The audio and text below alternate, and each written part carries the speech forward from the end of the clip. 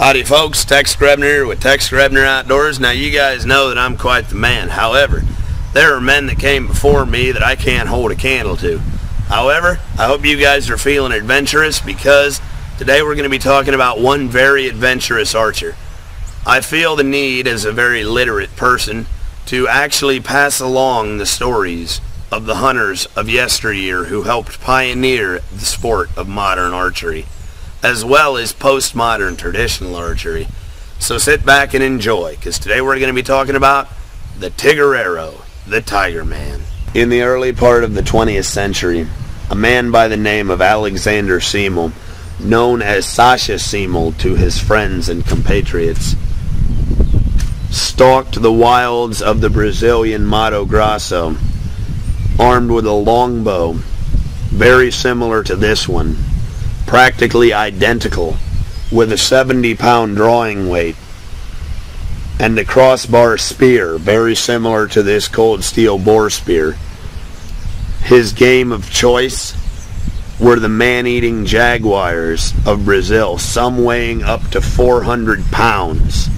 Sometimes Sasha Siemel would run them with dogs, and other times he would simply stalk them on foot. After his arrow was loosed, he would lay down his bow, lift up his spear, and prepare to meet the jaguar's charge. And occasionally, just for adventure's sake, he would hunt the tigre, the jaguar, only with his spear, bringing it to bay and fighting it on the ground, keeping it out of reach of him by use of his spear shaft, waiting for the jaguar to charge upon the point of his spear and turning the jaguar's insides into a slurry as it fought to get to him across the crossbar of his spear. A spear with a crossguard is not meant to be thrown. It is meant to be used like a fighting lance.